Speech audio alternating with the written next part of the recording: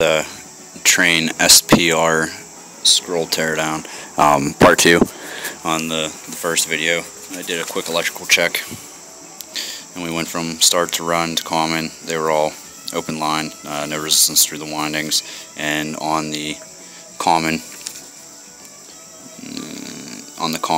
we were getting a ground to the case, and we also figured out that it was a burnout. And I took the oil out. You can see the oil there.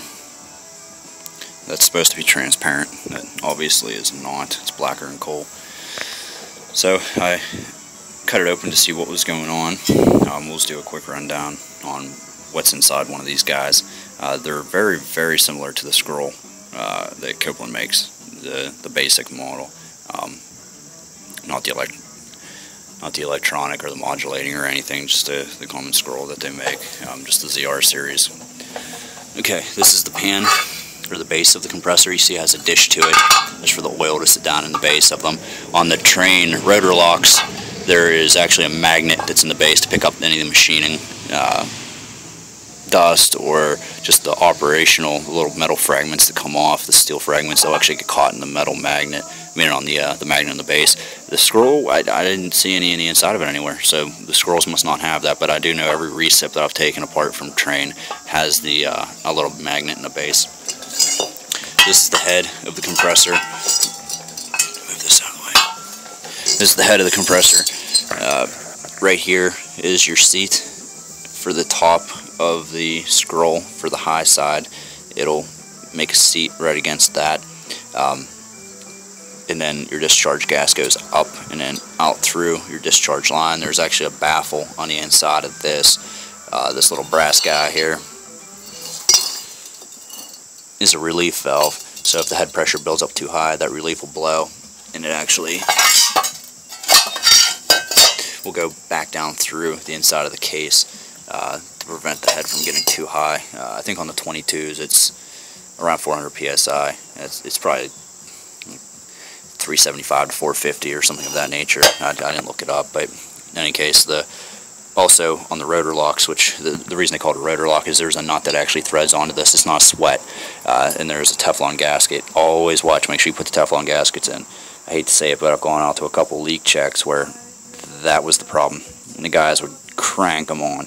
Crank them on so tight they just twist the lines up because it wasn't sealing well. You need a Teflon. It is a compression seal, but the Teflon needs to be in there, no different than doing a piston on an evap coil. The check valve is right inside here. It lets the pressure go out, but it won't let it come back in to the compressor. See if I can show you the inside of this.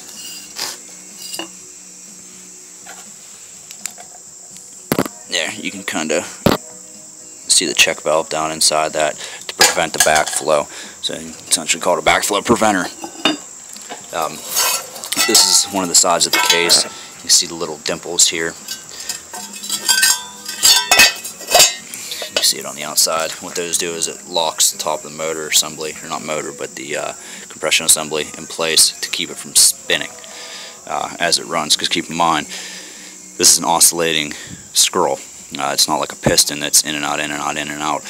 This actually will just oscillate back and forth. Well, if there wasn't something to keep this in place, then this whole assembly would just free spin. Anytime that the rotor would spin, that would make that spin. I've never had a scenario where that's ever happened because, you'd have to break off all 4 of those nipple assemblies. The original problem with this was that we had open windings. This is your plug. It burnt right off the stator. Plug comes right off. It just plugs right on the back side of your terminal strip, and that continues to the stator. Some of the insulation's actually gone from the back side of this. That's your suction inlet. There's no check or anything on that. The only thing that's on that is just a baffle, just to distribute the vapor out so it's not shooting straight into the compressor. I think it's just a directional thing just to help flow through the compressor. Also, probably partially to help cool. That way you have that vapor covering the whole surface area to cool it down, because these aren't air overs. And if they were, they wouldn't put blankets on them to prevent sound. So the refrigerant and the vapor coming through will actually cool this assembly down. This is the base of the compressor. Let me put this is how it was.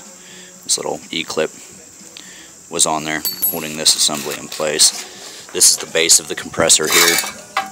As you can see, there's a hole in the bottom of it because these are oiled by centrifugal force, so as the crankshaft spins, its centrifugal force, it'll actually suck the oil up through the assembly. Ugh. You can see the little pieces of tin on the inside there, and that helps scoop that oil up through to lubricate the motor assembly. I'm not sure what the technical name is for this. We're going to call it an oil cup, but that goes right on the bottom of the shaft. That's also going to be partially in oil, and that'll help sling. And I'm sure the way that it's designed, it'll let oil leach by on the outside to go on the outside of that bushing. Also, it'll keep oil on the bottom side of the rotor shaft. This is the top of the compressor. Okay, I was saying about the seal. I can't get it out now.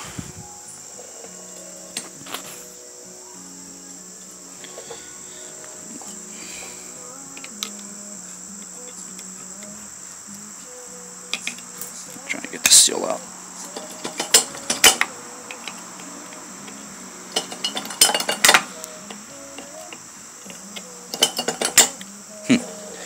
Some bitch.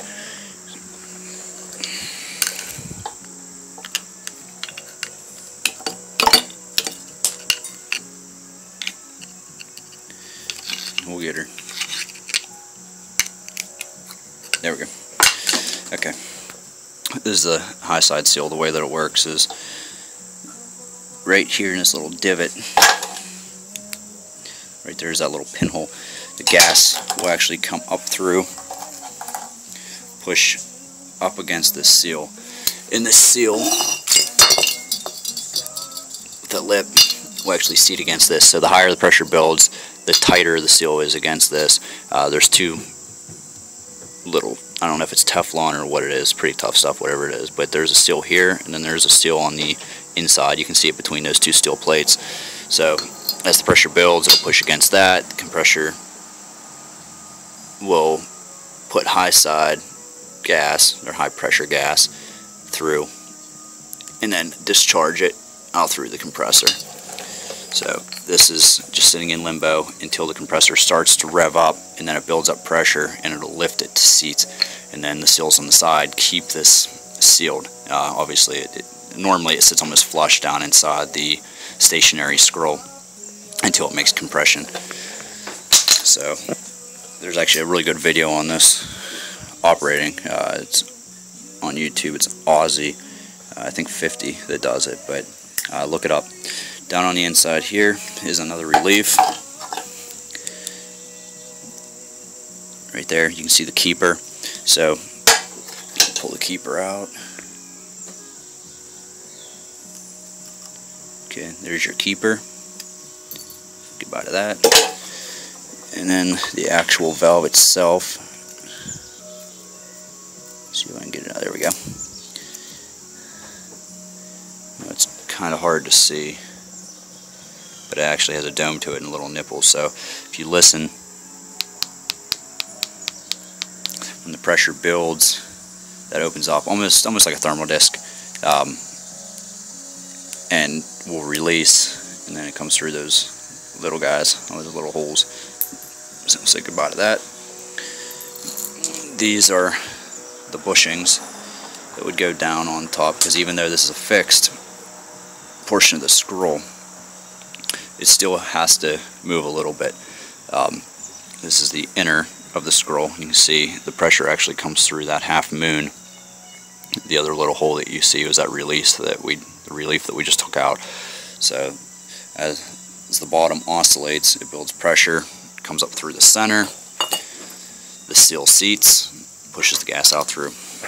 The suction side of the compressor comes from there, goes in here on the side, and then is compressed, works its way around, and then out through the center.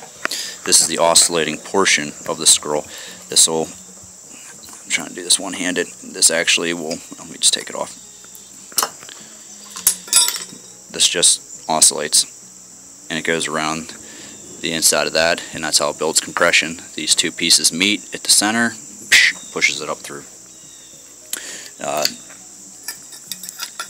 This is where that scroll sits. Let me try to get it back in place here.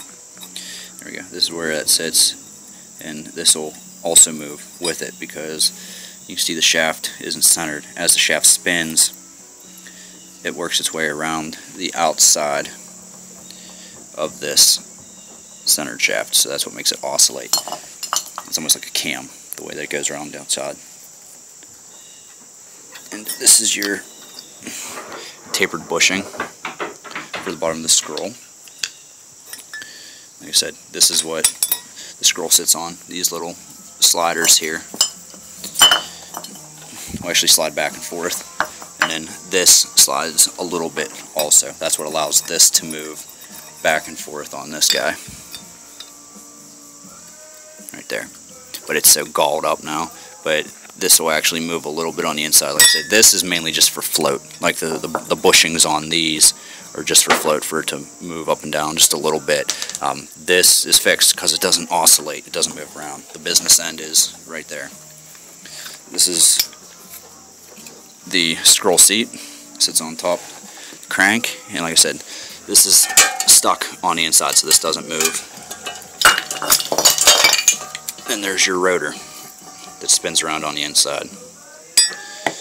And here, it looks like plastic, but this is actually aluminum counterbalance on the inside. And you can see there, they're opposing. And that helps balance the motor out whenever this is spinning to make up for the scroll oscillations, so this thing doesn't vibrate all over God's green earth. You can see it there. And also, I don't know if you can see that or not, but you can see the oil passageway up through the crank where the oil comes up through to lubricate everything. And then your stator. Wires actually burn off right here. That harness would actually plug onto that, and that's why the top's all charred. The only other safety on this is a thermal overload right here. That's your thermal for the windings. So if it gets too hot, it'll open up your winding set. All these other little binders is just to connect the windings through. That's where all the black comes from. It's from the arcing. I mean, you can see it literally just melted right through these wires. I mean, and it took the binding off the windings. These little bindings are what hold the windings together. You can see the bottom, what it's supposed to look like. It's tight. It's actually pretty clean too, because all the arcing happened on the top end. Okay, well, that's it. That's the guts of a Trane scroll compressor and the way that they work. Like I said, this oscillates. You'll also hear these making contact because there's nothing in it when you're pumping the system down. If you get your pressure too low, and these will actually make a little bit of contact. Also, this seals tighter and makes the compression space between this face and the face down inside, as pressure builds, tighter and tighter and tighter and tighter as the unit operates. It's actually a pretty cool design. The way that these are designed, as long as you install them correctly, you have good oil flow, and you don't have liquid coming back into the compressor, which are going to wash the bearings on the base here. It's another thing that happens on these a lot, is that rotor gets oblong on the inside from the bearings wearing out, because it's washing all the oil out there. It'll actually start to make contact with the insides of the stator. I've had that happen a couple times. This one actually doesn't look too bad. It's in pretty good, I mean, other than being filthy, it's in pretty good shape. Okay, well, that's it. If you have any questions or anything, you can leave a comment, but it's pretty cut and dry. Like I said, this was a burnout, open windings. I just wanted to show what happens. This isn't obviously what happens every time, but it just burnt right off.